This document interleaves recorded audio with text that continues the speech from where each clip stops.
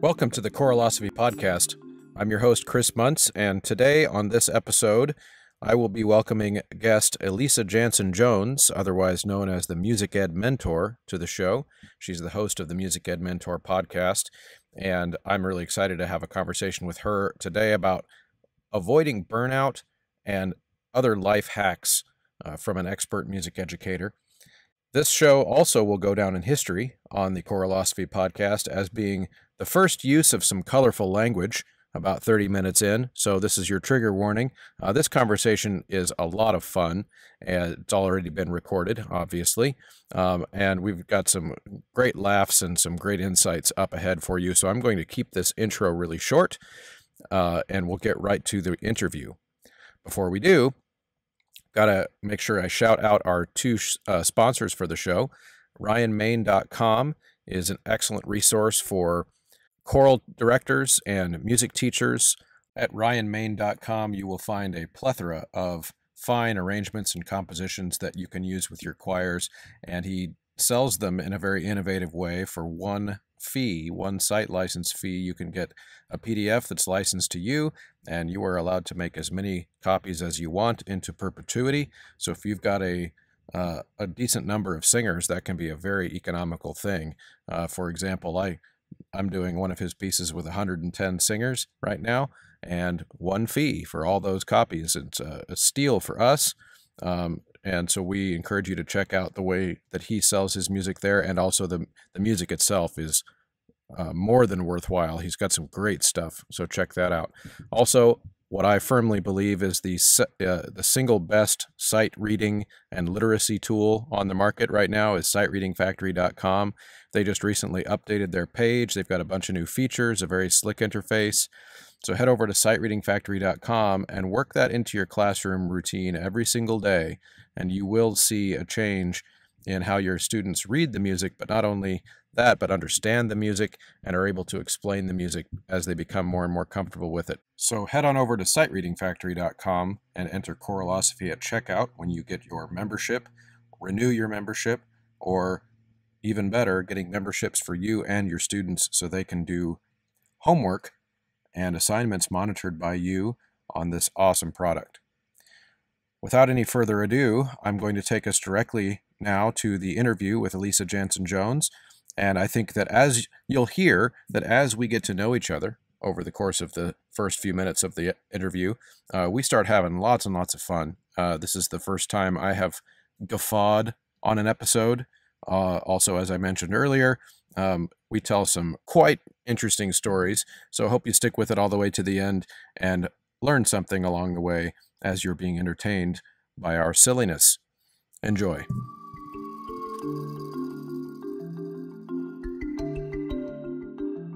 Okay, I'm here with Elisa Janson Jones. She's a music teacher who's passionate about teaching music teachers how to teach music. She does a lot of stuff, and we're going to hear more from her and the details of all the different things she does to help deliver quality music education to music educators and to students. But she is the host of the Music Ed Mentor podcast. She's also a K-8 music teacher, band and choir. She hosts the International Music Education Summit and has the Music Ed Mentor blog, among other things. She's a dynamo, it seems, and really seems to be diving into all kinds of areas of innovative music education. So I'm excited to talk to Elisa. Elisa, welcome. Thanks, Chris. It's good to be here. So we decided to kind of center our chat around the idea of avoiding burnout for the teacher. Also, any life hacks that you have found in that area. I know you've worked with and given advice to a lot of music educators through all of your platforms. So I'm going to start with a challenging question for you in our conversation. Has there ever been a moment, or tell us a story, if you can, of a time where you've ever had to follow your own advice related to burnout, or was there ever that day where you needed the music ed mentor that you are? Yes, the answer is yes, and it's every single day. Okay, tell us about that. Every single day. Oh, but you want a story? Okay, Yeah, so, yeah. So I'm in my 4th year at my job, and the first 3 years I was part-time. So it was not excessively challenging to have, my 4-hour a day job, teaching little kids. And I saw it as I would go and I'd play with them, and I'd put on 3 or 4 programs a year, and it was awesome. And then I had plenty of time to podcast, and then I had time to be with my kids and my husband, and I had time I applied and became the director of our community band. And I still was able to ride my bike and commute by bike and go hiking and trail running and all these other things that I love. And then this year I started full time, and it has been amazing. First of all, because I was able to just the band teacher who taught middle school just retired. And so I was able to pretty seamlessly step in, being a band person, and ironically already, conducting the community band, but not the band at the school where I was teaching. So that's been really nice, except that I haven't really dropped anything except for teaching private lessons.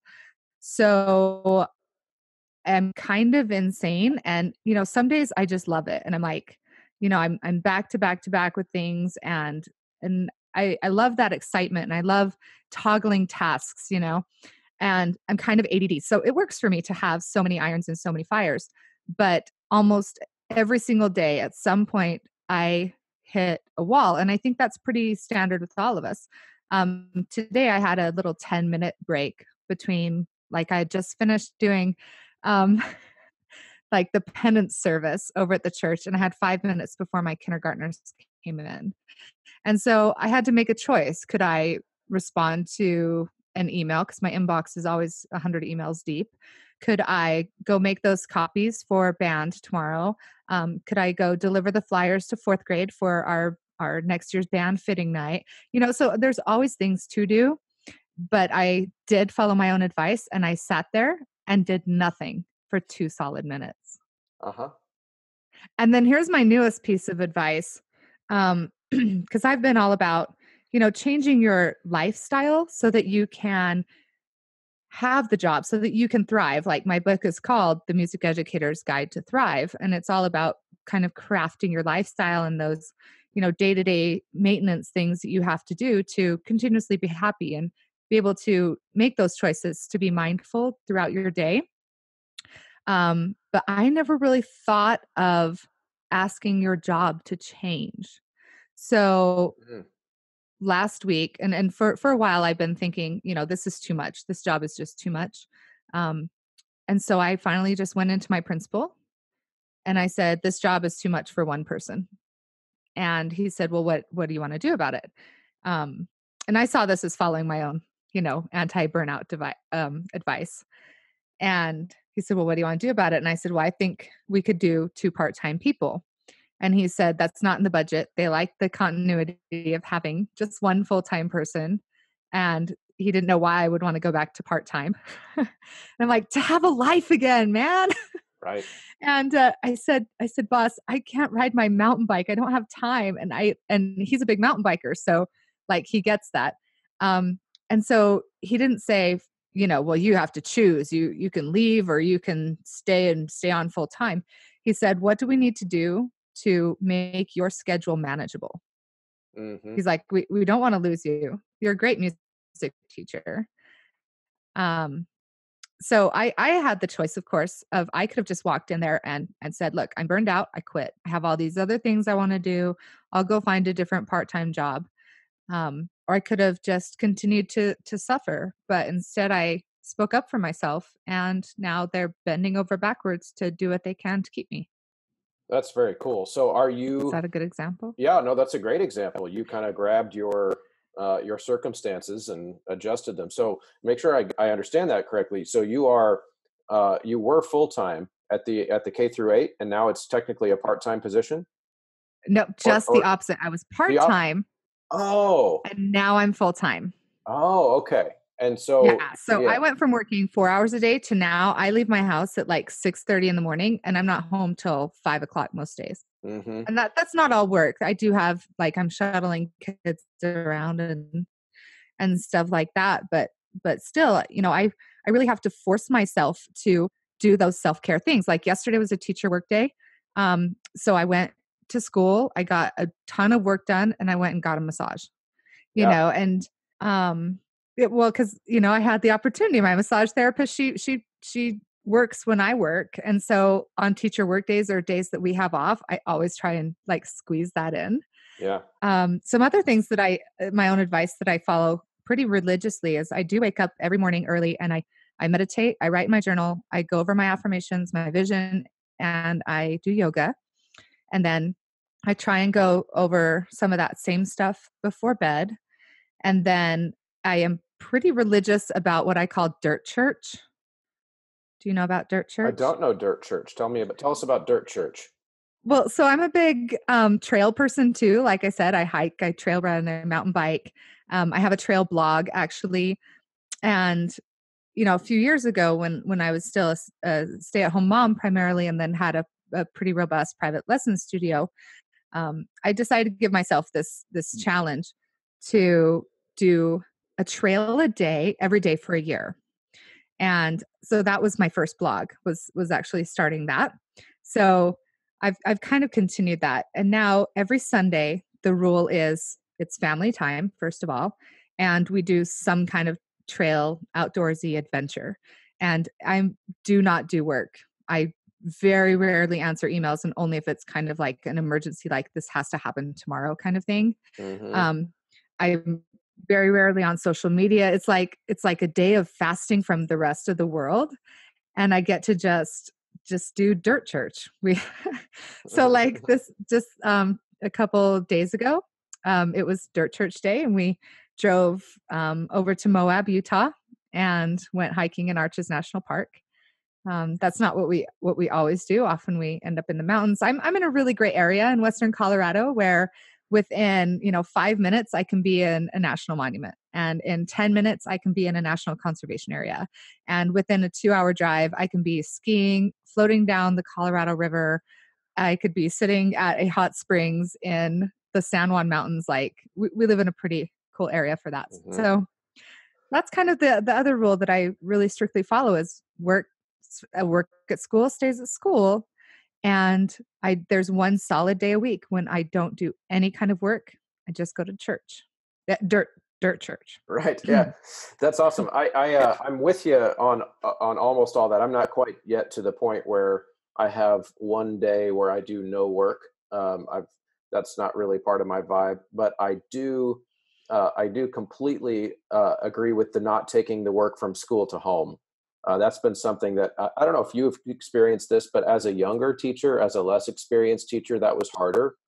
But now that I'm at 16 years into teaching now, and I can say in the last 5 years or so, I've gotten to the point where I can start to anticipate the things that are going to happen at school well enough to know that I can get this done tomorrow, or just for simple things like my ability to look at the music and know what's supposed to happen without having to take it home and study it. Like those types of things have changed the need that I had when I was a young teacher at age 21 or 2 or 3 to take a bunch of stuff home and sit up till 7 or 8 at night, getting ready for the next day. Do you feel like that's changed over the course of your career too? I would say definitely. There's still some tasks that I do bring home, like when I'm preparing for a program. I like to create a bunch of practice resources and stuff for my students, and I just don't have prep time for that at school. But Mm-hmm. I try and schedule it like during a break. So I usually get all the Christmas stuff together in the fall break time, and we have spring break coming up.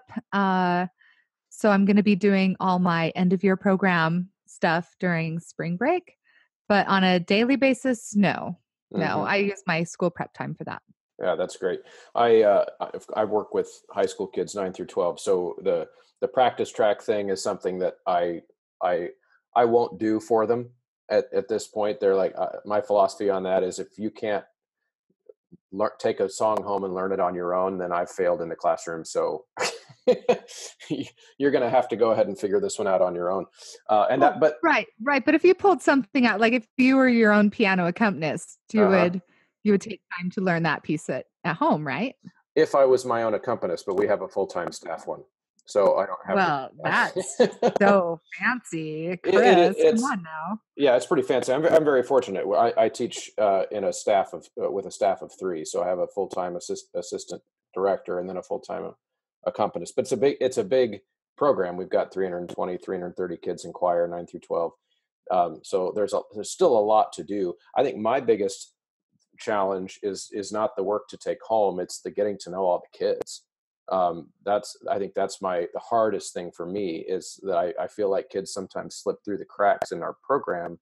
And I've talked about this actually on a different episode on my show about this idea of how do I find at least something interesting that I can internalize about each and every kid when there's just so many darn ones of them, and I don't have that much time in the day. So that's, I think, my biggest challenge. Uh, you were talking about earlier that you're not on social media very much. I'm on social media a lot, and one of the things that I've discovered over the last 7 or 8 years, again, working with high school kids, a little bit different. My presence on social media has helped me in the classroom in very very real ways because I have very open social media, meaning I don't block anything. I like it, mine's completely open to the public. I don't have anything to hide kind of a mentality, and so I've discovered that I've felt that my students have started to see me as like just a regular person, like with kids and a life and all that kind of stuff. It makes me less scary. But that's a kind of a teenage thing because they're scared of you oftentimes. Well, to be fair, I said I'm not on social media on Sundays. Oh, I misunderstood. Okay. Yeah. Yeah, because I'm definitely on there a fair amount. But yeah, I have like a website. I finally got sick of handing out like business cards that have 17,000 different, websites on them. So I just created my own little online portfolio, just elisajanson.com or whatever. Uh-huh. And I have a page on there where I put all of the resources for my students. So it's like elisajanson.com/my school. And some of the middle schoolers started Googling me and looking at all the stuff on my website. But, even though not a lot of my students are on social media, their parents are. Right. And so I'm Yeah. friends with a lot of their parents, and I'm at a pretty close knit school. We have 450 kids school wide. So that means I have about 430 students or something. Okay. It's just those handful that don't take music in middle school, but friends with a lot of their parents. And so I actually get to see that their home life and the kids who are so um, what's the right word? Maybe closed off or just so quiet, so well behaved. And then you see like a video of them jumping their BMX bike, and you're like, wow, that's really cool.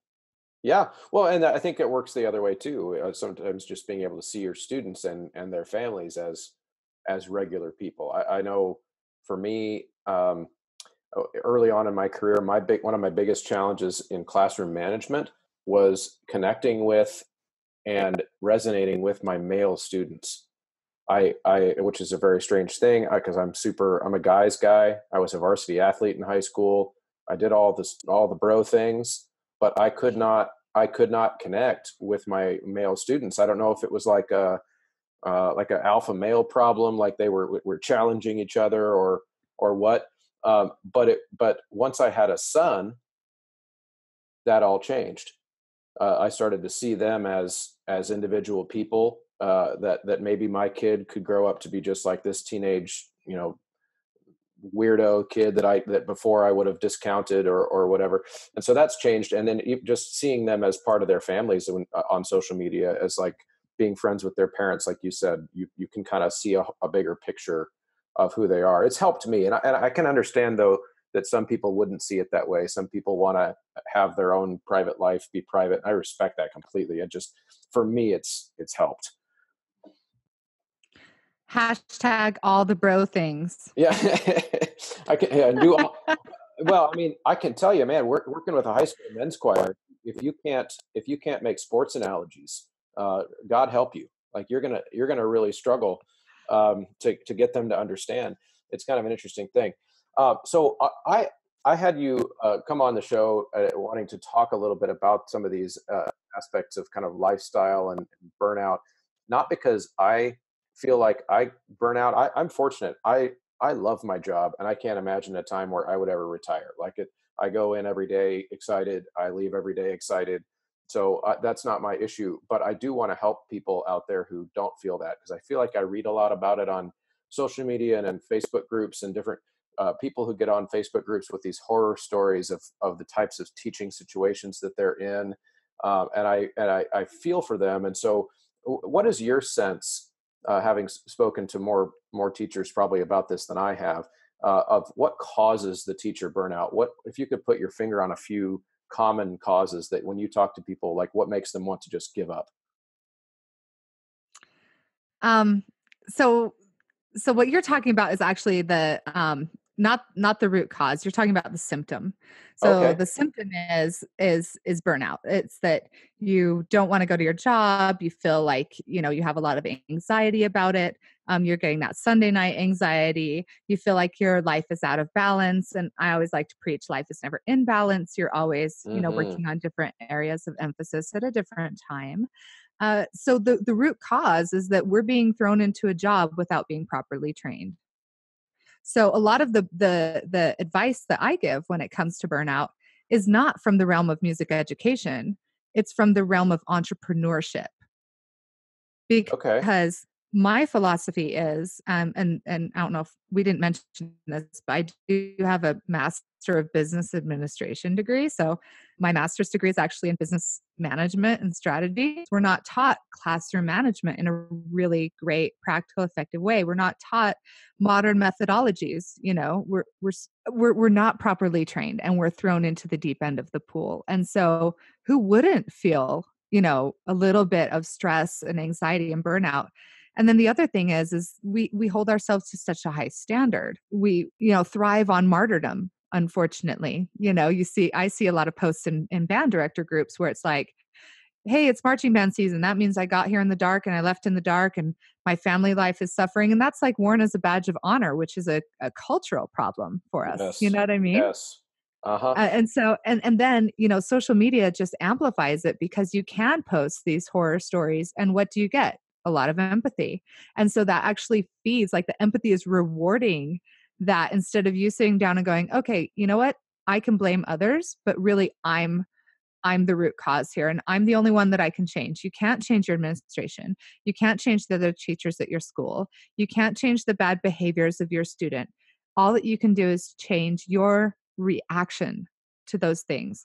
All you can do is work on your own diplomacy and negotiation skills so that you know how to deal with your administrator better. You can work on your team building skills and opening yourself up to the other teachers at your school so that they aren't driving you crazy. So I don't know. Hmm. To me, the root cause is we're being thrown in without being properly trained, and we aren't being properly trained because I can't say it. I'll get in such trouble. Oh, not here. Are you sure? I mean, I don't know what you're going to say, but we're not censored here, so go ahead, go Well, for it. okay. So it goes back to just a few months ago, actually. Um, I got a lot of great social media attention because the article that I wrote for NAFME, the National Association for Music Education, was their number one blog post for 2018. So, Congratulations. Yeah. thank you. But it was called like 7 skills you're not taught as a music education student that you'll wish you had, or something like that. Remember, forget the exact words. And I got forwarded from NAFME a little bit of backlash from college programs where they're like, maybe that was your experience, but that's not how it is in the real world. And I'm like, you know what? I wasn't citing my experience. I was citing these multiple surveys that I've taken, that I've researched, and multiple sessions that I've given, and all the research I've done for books and stuff like that. So if there is a college program out there that's doing it right, I'd love to hear about it. Come on my podcast. Come on Chris's podcast and tell us about it. But I feel like the collegiate institutions are so out of touch with what's actually happening in the classroom. Hmm. We're being trained so much on theology and then so much on content without being trained in the vehicle for getting that content to matter to students. We're in a top down approach instead of that student centered approach. We're Hmm. teaching music history. Sorry, Chris, you totally got me going off now. No, this is great. I But love it. but we're teaching music history how we were taught music history, which is from the beginning of time to current, Yeah. correct? Yeah. I have flipped that entirely. I teach music history backward. So we start with things that the kids are familiar with. So the big, composers of today. I teach Elton John Hmm. alongside with John Williams, and I show them clips from, Elton John's musical and Elton John's, you know, animated movies and stuff like that. And then we work backward from there so that they're always connecting. They're getting the influence of these things. So we learn about John Williams, and that immediately leads into Aaron Copland, which leads back to Clara Schumann, which leads, you know what I mean? Oh And yeah, so and they're going to connect it more easily. That makes total sense. exactly. And then like I realized that this approach was working, and I did it solely because I wanted my students to care. I wanted them to connect with it. And so it wasn't, this is how we've always taught it. This is how I was taught it. This is how we're Hmm. going to teach it. It makes more sense this way. For kids, it doesn't. It makes sense to do it in a way that they understand Hmm. and that they can connect with. And amazingly enough, the feedback I got, and I don't ask for feedback, but I get parents who were coming up to me and were like, "Did you teach about Beethoven? Because Beethoven came on a commercial." And my little second grader said, "Oh my gosh, mom, this is Beethoven, da da da da da." You know? Right. And so that's, I don't know. That's the root cause of burnout in my mind, is that there's so much to this job. There's program management, there's budgeting, there's marketing, we call it recruitment and retention, but Uh-huh. it's marketing, It's it's marketing. sales. Absolutely. Yep. It's all the same stuff that I have coached small business owners on, but we aren't coached on it as a teacher. You want to know what I think is behind that? Because actually, it's really funny. We've never met, for listeners at home. Elisa and I have never met before this podcast, but she is singing my tune. It's really funny because I feel the same way about a lot of the things you just said, and I think there's an underlying, since my show has philosophy built into the word, there's an underlying philosophical problem among the music education profession that leads to a lot of these things. And as you just described, we are a business, but we don't want to think of ourselves as one. That's the problem. I think many music educators think we're above that. We are, we're special in some way, where we shouldn't have to sell music education because people should just inherently know that it should be there. Yeah. And that frustrates me because the way I think of it is what other profession would be able to just stand there and deliver their product without telling anyone why it's important or why they should have it and expect to still have a job. Yeah, I mean, doctors are in high demand, and yet they're at least advertising. They're at least saying why they're Yep. important, what makes them special and sets them apart. And they have to fight to stay current. Mhm. The doctors Absolutely. doctors have to continuously research and read their latest study and evolve what their practice looks like, in order to stay ahead of all the other doctors. And I feel like in the music ed profession, we aren't delivered that message in college very much.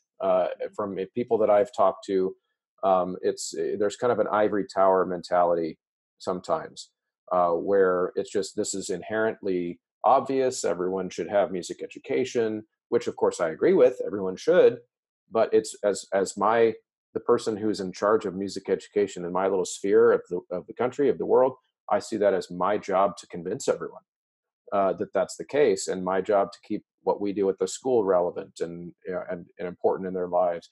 So yeah, I totally agree, and I think that's, I can see also how that could lead to burnout. Mhm. Is if you've been raised thinking, that everybody's going to kiss your feet for being the music teacher at their school, Mhm. and then you get to the real job as a 24-year-old first or second year teacher, and you realize you're scraping and convincing and begging and not getting the same, conducting head action shot moment, that you dreamed the profession would give you. And I can see burnout happening there. Yeah, well, and that's the other problem is how much time did you spend with a brand new beginning band?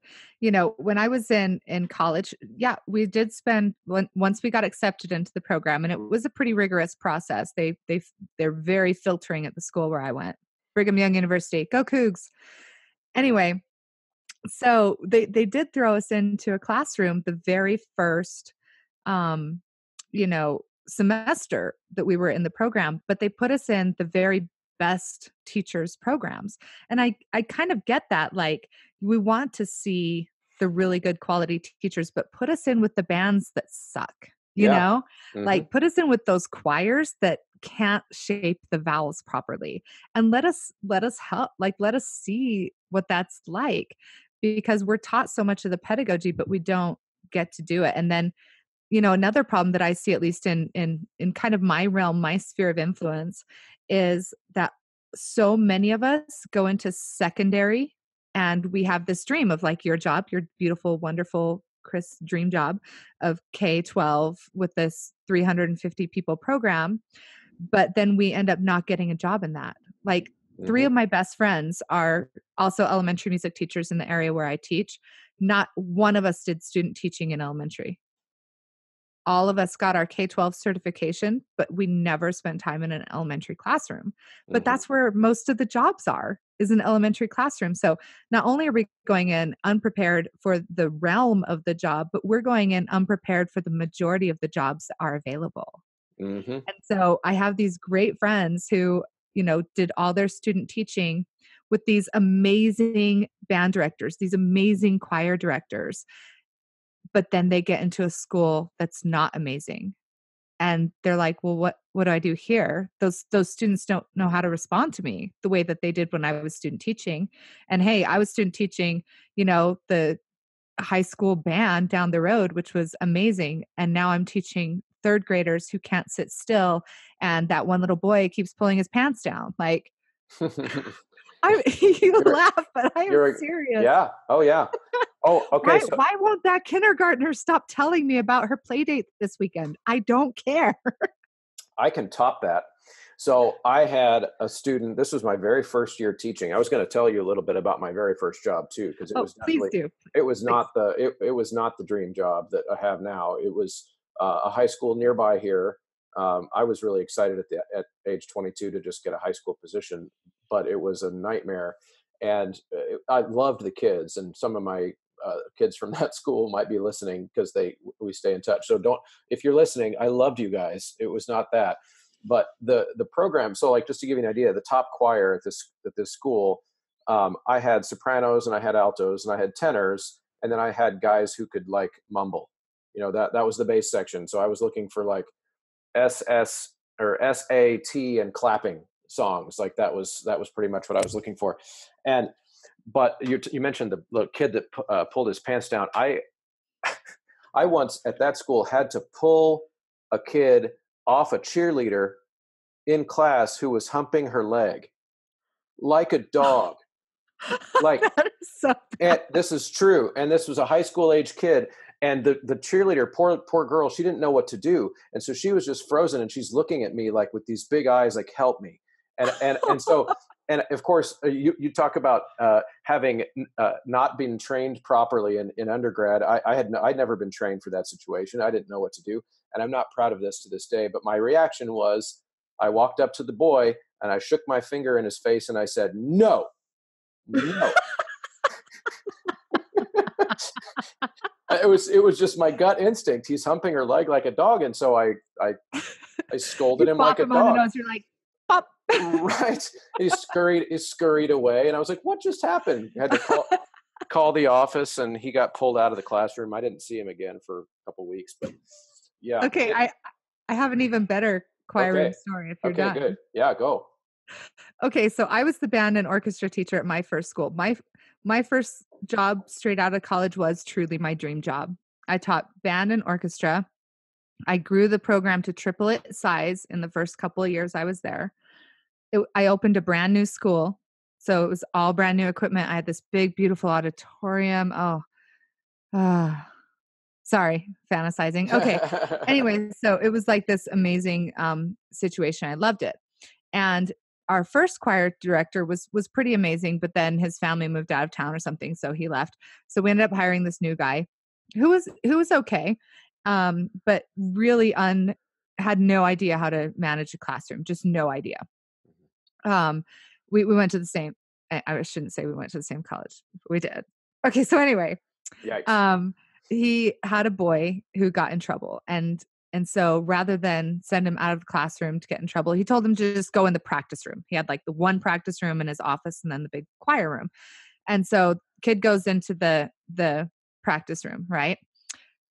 Meanwhile the bell rings, the class ends, that current class leaves, the next class comes in. He forgets that kid is in the practice room. So meanwhile, he's now teaching like the women's chorus, and I don't think I can even say it. Hang on. And then they start to smell something really bad. Ugh. So they start looking around, and all of a sudden they notice like this lump of poo on the floor. It's human. Yes. We've got choir kids acting like dogs, and that is, we are not ready for this, teachers. Yeah. But the kid in the practice room was too scared to leave the practice room at the bell, and then he had to go to the bathroom, and he was still too scared to leave. So I guess he just pooped and then threw it into the classroom. So I think here's what we're learning. We are learning that collegiate music education programs need to have pet training as part of our preparation to avoid burnout. Is that what you're saying? No, definitely it is. I mean, it's all about having realistic expectation, dude. Kids are weird. Yep. They are weird. They are impulsive. They do stuff that you can never explain. You will never be able to explain them. And while we're at it, get CPR certified, like get some first aid training, and then have Band-Aids on hand, like constantly, right? Do you have like a little care kit in your choir classroom, like with? Yeah, the district makes us have one. They refresh it every so many months and make sure it's got stuff in it. Do you have like an area of stuff that kids can just like access if they need to, like tissues or nail clippers or mirrors? I don't know. I don't know what high No, school kids need. I haven't taught high no. school. We tried to have tissues, but with 320 students, like we couldn't keep them in there. It cost a fortune. So we're fortunate though, where my classroom is, the bathroom is right outside the hall. So they don't have to go very far if they need to blow their nose. It works out fine. But okay, so I have one more story, and then I'm going to get into another topic. Okay. So, because you brought up the injury, like having a first aid kit. Also, at this first job, like you'd be amazed. I should do a podcast just on stories from my first job, because it was insane. But there was this one kid. So it was probably my second week teaching. I'm 22 years old, and big choir class for that school was like 50 kids. And so the big class just lets out. I let them put their folders away maybe a minute and a half before the bell rings, and a couple of them have kind of drifted towards the door, and they're out in the hall, spilling out in the hall, waiting for the passing period bell to ring. And about 30 seconds before the bell rings, I hear screams out in the hall, and I hear this like groaning, yelling noise, and I walk out into the hall, and I see one of my basses who somehow is laying on the floor with his leg broken at the middle of the shin, and just hanging. His leg is just hanging, and he walked out of my classroom like 45 seconds before that. So of course my first thought is, and I'm also not proud of this, but my first thought was, I'm going to get fired, and my second thought was, I hope he's okay. See, my first thought would have been, who tripped him? Well, but that was my assumption, but that's not what happened. What happened was there was a piano out in the hall, and this kid is an idiot. And he's talking about kids are weird. He had gotten up. Apparently, the story I got later was he had gotten up on the piano, and he was a big WWF wrestling fan. So he thought it would be a really good idea to jump off the piano and do one of these like body slam things down. And of course, then the kid he was trying to jump on was smart and just moved out of the way, and so he landed on his leg wrong and broke it, right? So then they called the nurse. We called the nurse, and the principal's coming down. And of course, I'm thinking still, okay, this is the end. Like, I don't have tenure. I wasn't taking care of the children. They're going to just let me go. And this is the last day I'm ever going to teach choir. It's all over. And the first thing the principal said to me when she walked around the corner, and she goes, and I'm going to change his name for the purpose of anonymity. We're going to call him Tim. She said, "Was it Tim?" And I said, "Yes." And she goes, "Again?"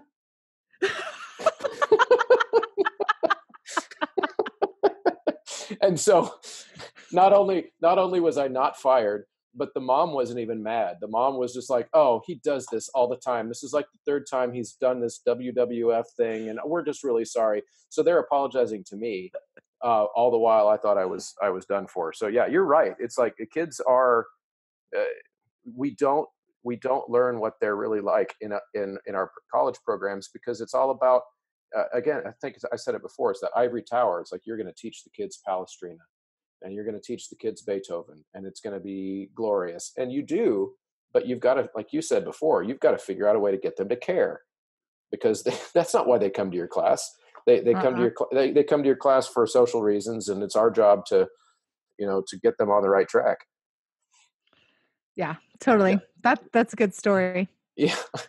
Oh, like I said, I've probably got 45 minutes more of those stories. Maybe we'll tell you more on later. Yeah, you should have a horror story episode. Oh yeah, if people could call in and have their have their favorite ones too. Yeah, Um, that yeah. seriously. So I want to talk about this idea that about life hacks and lifestyle things, because I've seen that you're really into that, and so even if we're not going to talk about like music stuff, what are some things that you feel like wouldn't be noticed by the average person or thought of by the average person that just make your life what you want it to be? Hack my life. Um, okay, let's go priority wise. Let's Mhm. say that you're just going to do one thing you want it to change your life. Do you want that one thing? Sure. Plan your day the night before. Just take out your planner. I usually have mine around. I don't right now. I just use a like a notebook, and I love books. I'm like a bibliophile, right? Mhm. Like I collect antique books, so I love books with neat covers and stuff like that. I have a Game of Thrones one right now. Ooh. Anyway, so just take like 10 minutes and plan out your day. Plan what time you're going to wake up, what you're going to eat, what the first thing is you're going to do when you wake up. List all the things you need to get done at your job.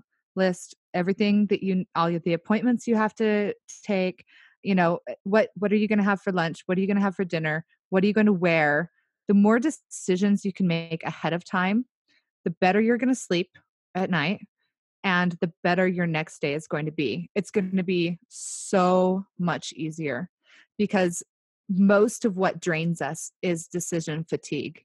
And we don't Ah. like realize that that's what it is. It's Mhm. decision fatigue. So if we can minimize that decision fatigue ahead of time by planning it the day before and then visualizing it, right? Mhm.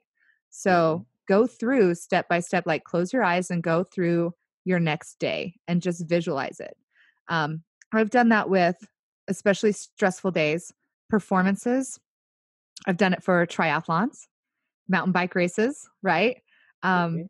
Big concerts that I have to conduct for my community band. I envision myself walking out on stage. What's it going to look like with the place completely full of people? Imagine the band or the choir singing beautifully. Anyway, so yeah, number one life hack is plan your day the night before.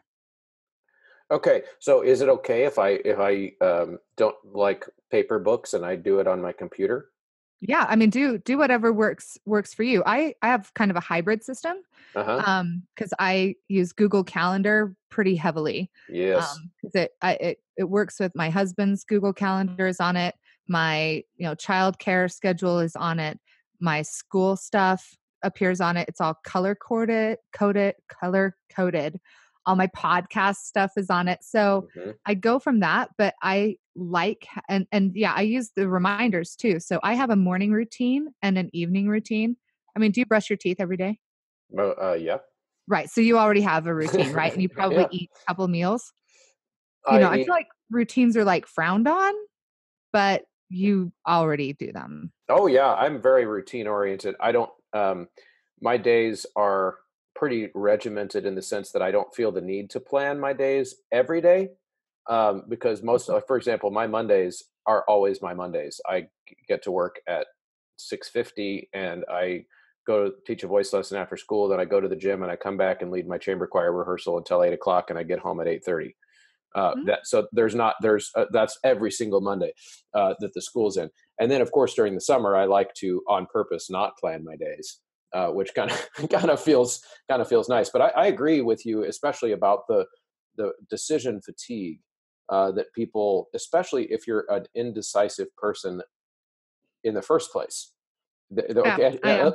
yeah, because if you're indecisive and then you don't do that work ahead of time, then you get in the moment and there's anxiety that's built up because you hadn't made the plan ahead of time. So that makes a whole lot of sense. Paralysis by analysis is, Hmm. what it comes down to. So, yeah, and I have days like that too. Like I don't plan out my Saturdays, and I never plan anything for Sunday. Like I said, Uh-huh. Saturday is just a checklist. But the other days, all my weekdays, it's all those things I said. What time am I waking up? What do I do when I first wake up? I have everything prepped the night before. But Hmm. see that then we get into like the really weird stuff that I do because I follow this kind of entrepreneurial lifestyle that teachers don't tend to. Hmm. So, do you want to hear some of the weirder stuff that I've done? Please. Okay, so like eating the same thing for breakfast and lunch every day. So, breakfast is usually 2 eggs, and I switch it up. Sometimes it's boiled, sometimes they're fried. Usually half an avocado and some kind of fruit, usually an apple with some almond butter, and then I have tea with that as well. So that's breakfast. And then usually for lunch, it's like some kind of like really lean meat, like turkey or chicken, or maybe leftovers from the night before, and then just a bunch of vegetables, just as many vegetables as I can stand.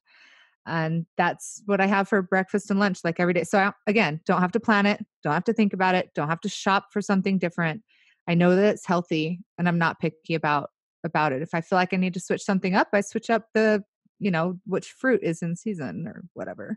Yeah. So that's one thing. And then I have like a list of meals that I rotate through as well for dinners. And most of them can be prepped in the morning when I'm up really early. So that's one thing. It's just like have everything kind of planned and dialed in. And again, do I stick to that on the weekends? Probably not. Usually on the weekends I go do yoga in the sunrise and whatever. So and another Basic thing, stuff. yeah, basic stuff. Whatever. Go up on a cliff, little red rock cliff, watch the sunrise, do some yoga. Um Other stuff that I probably shouldn't say because we're in mixed company. But anyway, so as if talking about throwing poop in the choir room was not enough. Uh, so,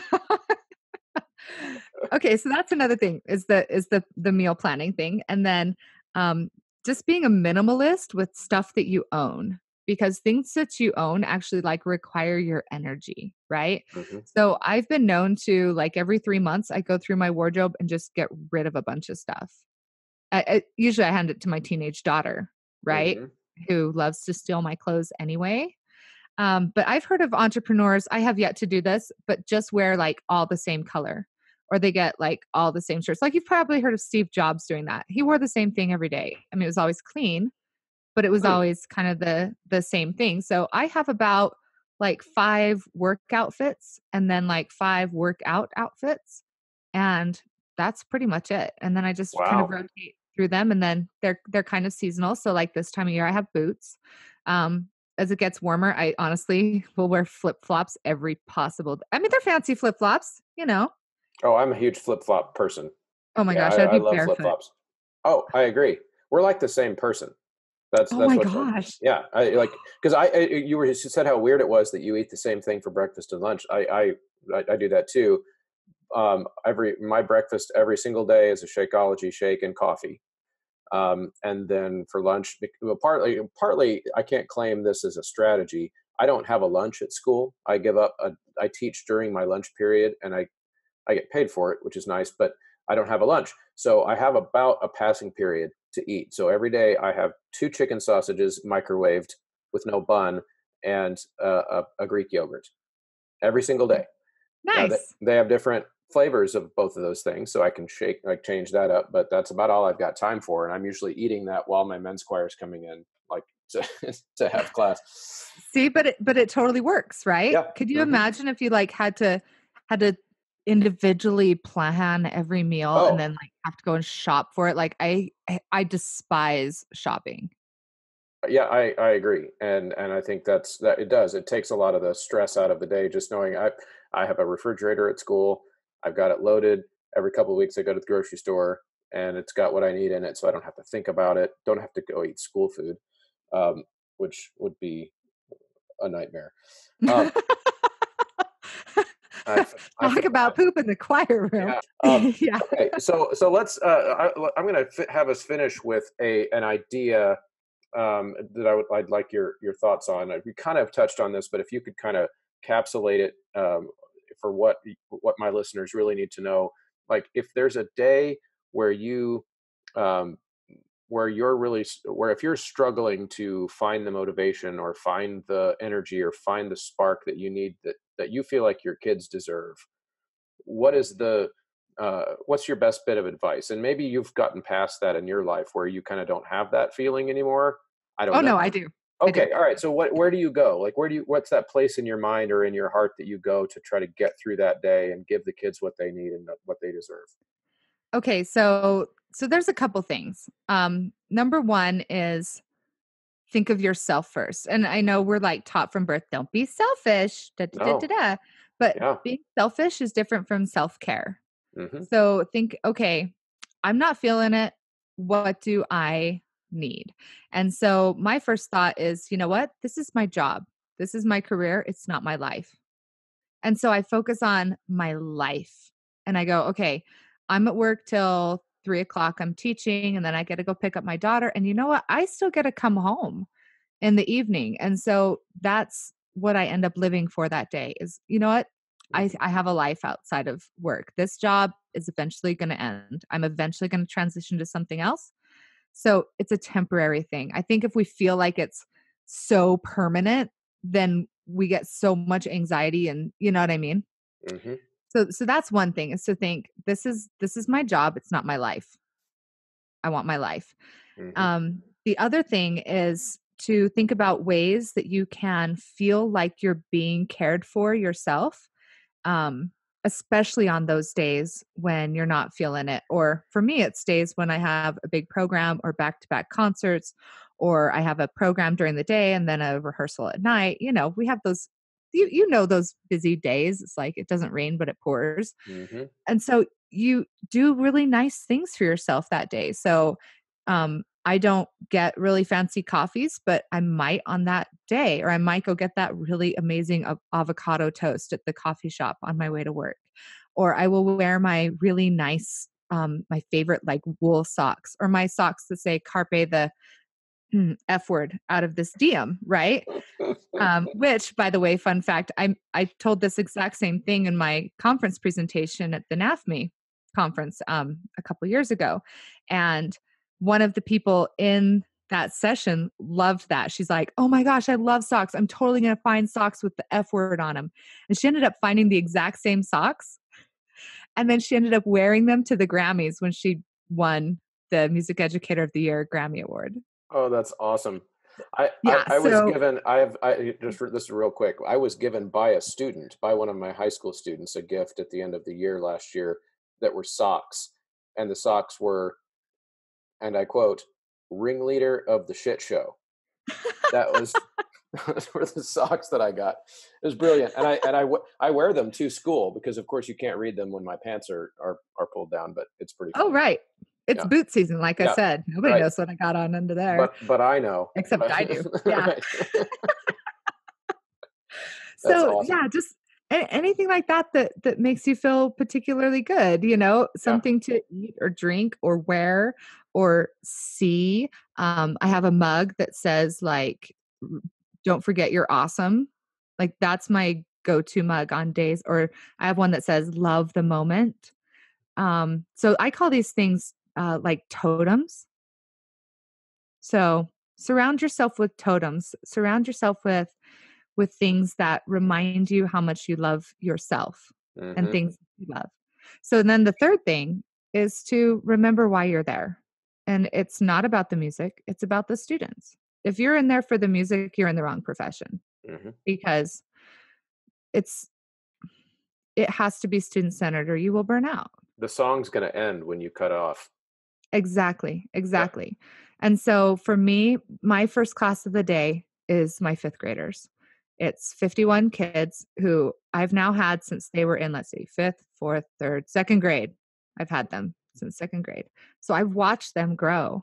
And they are amazing musicians. It just is outstanding. And so on the days when I'm like, oh, I just want to stay home, like I have all this stuff. I have this podcast to edit. I have this book I'm in the middle of working on. I have these articles I need to get in. I have, appointments that people want to make with me. People want to make appointments with me. I can't do it because I'm gone all day long. Mm-hmm. And so I'm like, oh man, I should really work on my music education conference and all these other things. And then I remember those 5th graders. And I'm like, you know what though? That's not a bad way to start the day. And so just like remember those kids, not the little shits that, drive you insane, Mm-hmm. but like the kids who are there for a purpose, the kids who you've watched grow from 9th grade to 12th grade. Mm-hmm. The kids who give you purpose and think of them.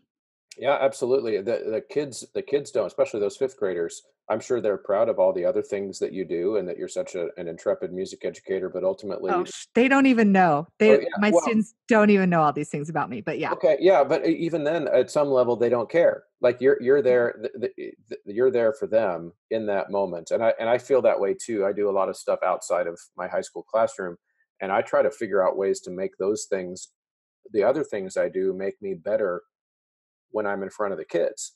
When Mhm. I work with my professional ensemble, I'm raising my standards so that I can be a more of an expert for my kids. It all works together, and ultimately I'm there for them. So I think we're totally on the same page.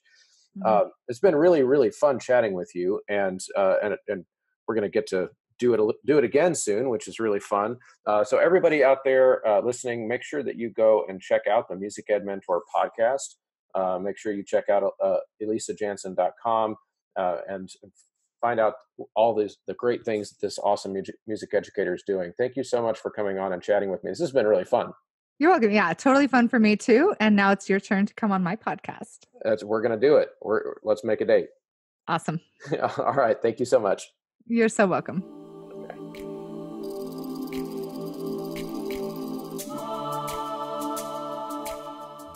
I hope you enjoyed that conversation with Elisa Janson Jones. She is a lot of fun, and by the time this podcast episode comes out, we will have already recorded a second conversation that you'll be able to hear on her show on the Music Ed Mentor podcast, where we will talk about maintaining realistic expectations for the students in your classroom. I hope that you will come around again and listen to some more content as it comes out. You can subscribe to this podcast on iTunes, Spotify, Google Play, really anywhere you listen to your podcasts. You can go directly to choralosophy.com. We're also over on YouTube under Choralosophy. And you can join the Choralosophers page on Facebook to join the conversation. And I always love when listeners respond to things they heard on the show and ask questions and keep the conversation going. And as always, be sure to head over to sightreadingfactory.com and ryanmain.com and check out their products. Enter Choralosophy at checkout for your 10% discount on some really awesome music education products at both of those websites. Hope to catch you next time on the Choralosophy podcast. Thanks for tuning in.